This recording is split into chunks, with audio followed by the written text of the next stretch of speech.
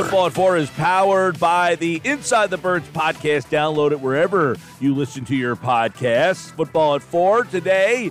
Andrew DiCecco from InsideTheBirds.com is here. And, of course, we take a look at the division previews on Thursdays with Andrew. We looked at the AFC East last week. Today, we'll go to the AFC North. The Bengals are your champions, 12-4. Ravens finished 10-7. The Steelers, 9-8, another winning season. They ended the season winning 4 straight games. And even the Browns, 7-10.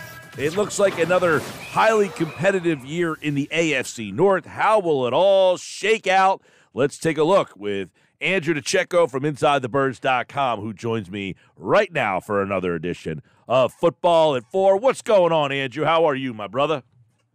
All good, Mike. How are you, man? All is well, man. Looking forward to this North Division. This is a good one, man. Bengals, you're defending champions. Obviously, Joe Burrow has changed the complexion of that team and that city and everything. So let's start with Joe and the Bengals. And how much better do you think Burrow can be? He has gotten that team to a Super Bowl. He got them back to a championship game. Where do you see Burrow now really entering his prime? Yeah, well, first off, from a pure football standpoint, I think the AFC North might be my favorite division in football, and certainly one of my favorite divisions to watch play whenever I get a chance. Well, let's start with the Bengals. You mentioned Joe Burrow, and right now he's actually my preseason pick, Mike, to be the MVP of the league. I really like his prospects this year going into this season, and I love what the Bengals have built there. Obviously, you have head coach Zach Taylor, you have their offensive coordinator Brian Callahan, and DC Lou Anarumo. Jamar Chase, to me, is a player who could easily threaten for Offensive Player of the Year, not only this upcoming season, but also for the foreseeable future. Big T. Higgins guy, Tyler Boyd, their slot receiver. They drafted a receiver named Charlie Jones in the 4th round this past April. I like their offensive line, what they've done there. Obviously, that's been a perpetually problematic area for them, but they've added Orlando Zeus Brown at left tackle. They have Alex Kappa formerly of the Tampa Bay Buccaneers at right guard. He's a very physical, tenacious player on the inside that I think that they need. Jonah Williams is still there at right tackle as well. Irv Smith is going to be their tight end to work the middle of the field for Joe Burrow and give him something of a security blanket. Formerly of the Vikings, he doesn't really have a clean bill of health throughout his career, but hopefully the Bengals have something there in him, and he's able to turn the corner and stay healthy, because that could be a good value and a sneaky upside play if you like fantasy football. And then looking at the running back position, Chase Brown is a player that I really earmarked as somebody that I think could be someone who can emerge this season sort of seemingly out of nowhere. He's the brother of Eagles safety Sidney Brown. They drafted him in the 5th round out of Illinois this past April, and he's going to work in concert with Joe Mixon and Travion Williams, who's still there from Texas A&M. So that's their offense right now, and I love what they put together, especially along the offensive line. Yeah, well, you mentioned, you got Burrow, Chase is maybe top 3 wide receiver in the game, and then Higgins and Boyd. You can't find a better 2 and 3 around the league than those two guys. It's just a great mix of weapons for Joe Burrow. But, their offensive line in the Super Bowl was a problem. They upgraded it last year, and now it should be even better this season. Let's go to their defense. This is an underrated unit here, and they've got a couple of names that kind of stand out, but I'm kind of interested where you think this defense is at this stage, because obviously their offense jumps off the page, but what about their defense? Yeah, I think their defense has gradually improved by leaps and bounds. And let's start with the defensive line.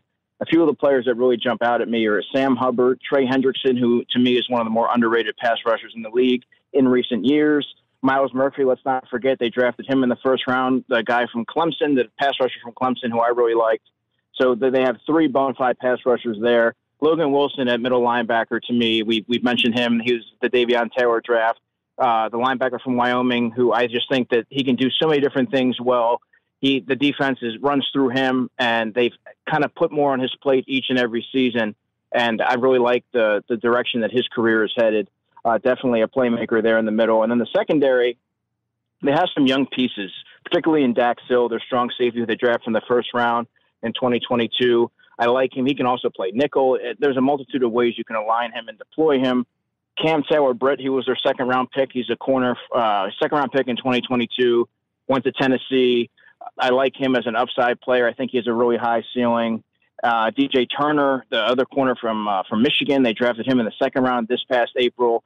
And then Chidobe Awuzie is there, formerly of the Dallas Cowboys. So they do have an amalgam of talent there, I think, now, in a good mix of veterans and young players. So I really like what they've sort of built on the back end. And I don't think there's a lot there's enough said about the work of Lou Anarumo, their defensive coordinator, and what he's done and the imprints and the impact that he's had there in Cincinnati. I think he's got a head coaching job in his future, probably within the next couple of seasons, I would think. All right, Andrew DiCecco, Football for AFC North, a competitive division. Let's go to Baltimore. They were 10-7, but they played a lot without Lamar Jackson. He's back, but this offense is going to look different for Lamar Jackson, it seems like.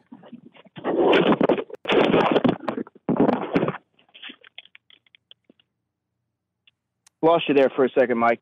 Yeah, I was talking about Jackson and him being back in Baltimore, but it seems that this offense is going to be a different offense for Lamar Jackson.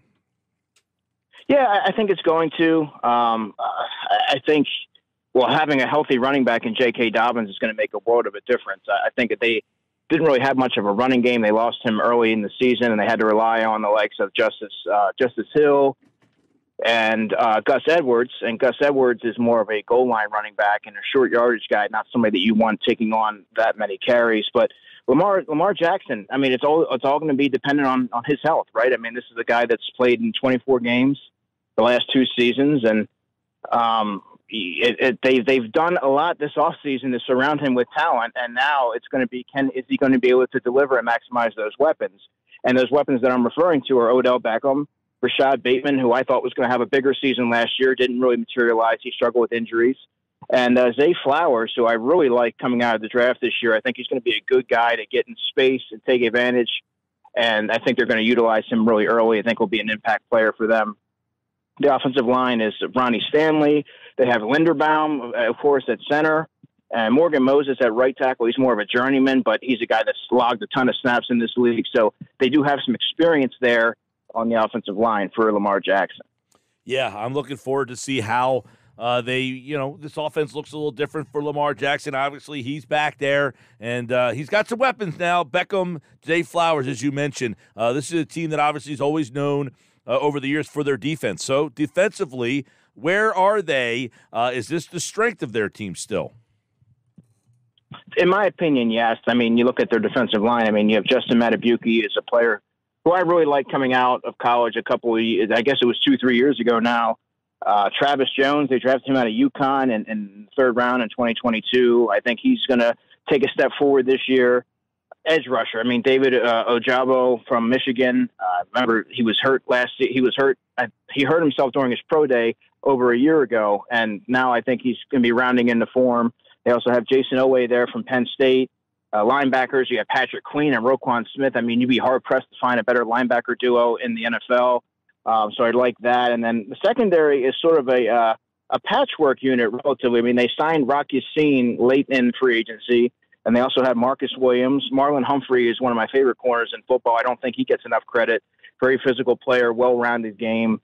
And Brandon Stevens is a player who I liked a long time ago at SMU. I thought he did a ton of things well, a lot of pass deflections, gets his hand on a lot of footballs. I would like to see him turn the football over a little bit more, but he's their nickel corner. So, again, kind of we mentioned Cincinnati. I think that the Ravens have a nice blend of youth and veteran leadership there in their secondary. All right, we're talking with Andrew DiCecco, Football at 4 from InsideTheBirds.com. We do our division previews on Thursday, counting down to Eagles training camp, and right now the Pittsburgh Steelers. This is a team that won 4 straight to get over 500, and now some people say, all right, they had a nice end to the season, good momentum. Year 2 for Kenny Pickett. What are your expectations for him? Well, I mean, look, I was never a huge Kenny Pickett guy coming out of Pitt.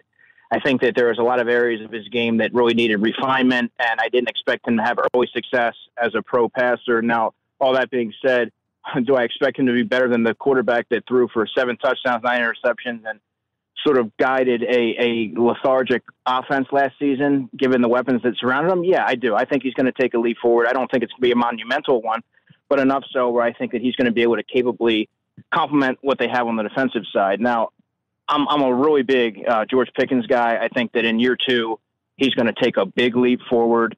Of course, Deontay Johnson had a down year relative to what he's shown over the past couple of seasons, and I think he's going to rebound nicely. Allen Robinson is a decent – I mean, look, he didn't live up to expectations last season with the Rams, but, I mean, being the third receiver in an offense, I think that alleviates a lot of pressure. I think that's better suited to where he is at this stage of his career. They drafted Broderick Jones on the offensive line, the tackle, in the first round this year. They also added Isaac Seumalo, so there's some beef up front to, I think, help Najee Harris, who really has gotten the volume, but he doesn't have the numbers that show the volume that they're giving him. I think he was only averaging 3 point something yards per carry, which is really paltry when you think about it. But and tight end Pat Freiermuth, to me, is one of the breakout players at the position this year. He's somebody that I have earmarked to be truly a breakout candidate at the position. Yeah, I'm looking forward to Pickett in year 2, by the way. Just got married. Kenny Pickett did here recently. Isaac Seumalo, by the way, former Eagle. He's a part of that team as well. Najee Harris, as you mentioned him. We'll see what the Pittsburgh offense look like. But we always know this defense, T.J. Watt, Hayward, Highsmith, they've got some interesting. Fitzpatrick, remember, he got traded there. They drafted Joey Porter Jr. So what's this, big step forward for the Pittsburgh defense? I think so. I mean, when you really look at what they've built, they added Keanu Benton on the defensive line this year from Wisconsin, a player who was consistently rising up draft boards. They have him to add to Cam Hayward and Larry Ogunjobi. Then their edge rushers. They have the best edge rushers, arguably, in the NFL. And T.J. Watt, who was limited last season with injury, he played just 10 games. But Alex Highsmith, if anyone's been listening to me over the past 4 years on this station, you know that I'm a big Alex Highsmith guy. I was a big believer in him coming out of Charlotte. He had 14 and a half sacks last season. They also added Cole Holcomb, who's more of a pure linebacker, not much of a pass rusher, but they got him from Washington. They drafted Nick Herbig in the 4th round, Nate's brother. And they also added Marcus Golden, who is a veteran pass rusher who's bounced around the league a little bit. So they have a ton of high-octane pass rushers that they can beat you in a number of different ways. And I think it'll alleviate some of the pressure on their secondary, who they're going to put a lot of eggs in their basket in Joey Porter Jr., a young player. They just drafted him in April. Obviously, his father has a long-standing history there in Pittsburgh, Joey Porter. Levi Wallace will be the other corner there in all likelihood. Minka Fitzpatrick, who you mentioned. Patrick Peterson is over there, and he'll probably be the 3rd corner at this stage of his career. And Chandon Sullivan is somebody who they brought over who can also challenge for some 3rd or 4th corner snaps there as well. So I really like what the Steelers have done over the past couple of seasons. They've steadily improved in a number of areas. Yeah, that Pittsburgh team, 9-8 last season. We'll see if they can be a factor in the AFC North. And then there's the Cleveland Browns. Many people at this time last year were all over the Browns. They loved them. They were hyping them up. Well, 7-10, not the season they wanted. Now Deshaun Watson gets a full season as the starter. What are the anticipations for this offense with Watson now getting the full season? Well, I mean, you're going to have the continuity and the familiarity. So he's had a full year and some change to really work with some of his pass catchers and really build that continuity and cohesiveness there. So he's going to have – the offense is still going to run through Nick Chubb, in my opinion. I think that's going to be a run-first offense regardless. And Nick Chubb is one of the preeminent running backs in the NFL. So he's going to see a ton of volume. Kareem Hunt, remember, is still a free agent. Jerome Ford backs up Nick Chubb. So Nick Chubb is going to get a ton of volume, and there's not a lot of guys that are going to be there threatening to sort of be that goal line vulture there. David Njoku, it seems like he's been around forever. He's entering his 7th season. Athletic tight end formerly of the University of Miami. He's still there. And the receivers, Amari Cooper, Donovan Peoples-Jones, who has great size, can be a good red zone guy, and Elijah Moore, who they brought over from the Jets, is going to be a really good safety valve as the 3rd receiver there for Deshaun Watson. And when you look at their offensive line, Mike, I mean, Jedrick Wills is a former 1st-round pick. Joel Bitonio is one of the best guards in football, probably the best guard in football. And they also have Jack Conklin at right tackle, who formerly of the Tennessee Titans. So they do have some competent pieces there on the offensive line in front of Deshaun Watson. Yeah, that offense is going to be interesting because really Watson's the wild card. I mean, if Watson's the player he was in Houston at his best, what's the ceiling for this team? Well, I mean, I still think that they'll teeter around 9 or 10 wins if Watson is the player that he was with the Texans. I still think there's some questions there as far as is there enough weaponry around for him to be able to maximize his skill set? I don't know that. I think that they can be, and I think the offensive line is good enough. So I think that there's a scenario if he's able to round into form as we know it. I think they could easily make a playoff push. All right, let's go to their defense. Myles Garrett, obviously his name jumps off the page when you talk about this defense, but they've got a lot of talent on that side of the ball. I mean, that's what was so frustrating for Browns fans last year is many people thought not only were they going to be a good team, that their defense was going to be really good. So what do we look at that Browns defense? Yeah, Myles Garrett, but also his complement. Zadarius Smith is a very accomplished pass rusher, as many may remember, and their secondary, Denzel Ward, is a player who I've liked for a number of seasons, and he has a really formidable pairing opposite him in Martin Emerson, the second-year corner. Juan Thornhill, of course, comes over from the Kansas City Chiefs, the Super Bowl champion Kansas City Chiefs. He was a second-round pick back in 2019, that J.J. Arcega-Whiteside draft. And Grant Delpit, the former LSU player, he's pairing opposite Juan Thornhill. So I really like what they've done from the safety position as well. Greg Newsome, some may remember, the Northwestern corner who was drafted in the first round back in 2021. He's there as well. He'll probably be the third corner, the slot corner there. So, I mean, that's something to have a former first-round pick as your third corner is sort of an embarrassment of riches there. So there are some pieces for them to build around.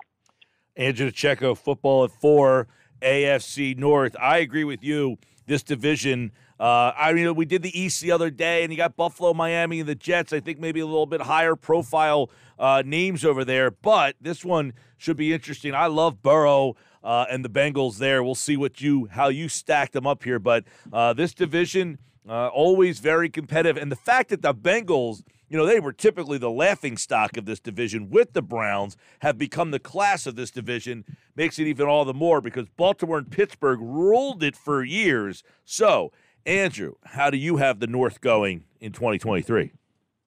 Well, no surprise at one, I have the Bengals, and to even take that a step further, I have the Bengals meeting the Eagles in the Super Bowl. That's my preseason pick. Finishing second, I have the Pittsburgh Steelers. Third will be the Ravens, and fourth to be the Browns. And some may say, "Why? How do you have the Ravens at 3?" Well, you look at the health of Lamar Jackson. You look at how inept they've looked when they've had to be guided by Tyler Huntley, and how instrumental Lamar Jackson is to how that team functions. And when you see a player who's only been available for 12 games over the past each of the past 2 seasons, I don't know that. There's enough data there to suggest that he might not be available for a full slate of games. So I think that in a closely contested division like that, I don't think that I have him. I could have him at 2. All right, that's interesting. Baltimore 3, Cleveland 4, and that one can turn in any direction. As you mentioned, Watson, he's a wild card. That could make them a much better team than people think. And you got Pittsburgh seemingly good every single year with Baltimore, and of course the defending AFC champions 2 years ago in the Bengals. They got back to the championship game last year. Do they have another run on them? It's no reason to think they don't. That AFC North should be a good one. We broke it down for you here on Football at 4 with Andrew DiCecco. He'll be back next week. We'll look at the AFC South, and that'll take us all the way into Eagles training camp. So stick around for our Football at 4 division previews with Andrew DiCecco from InsideTheBirds.com. Andrew, appreciate it, man. Happy 4th to you. Yeah, man. Likewise. Take care.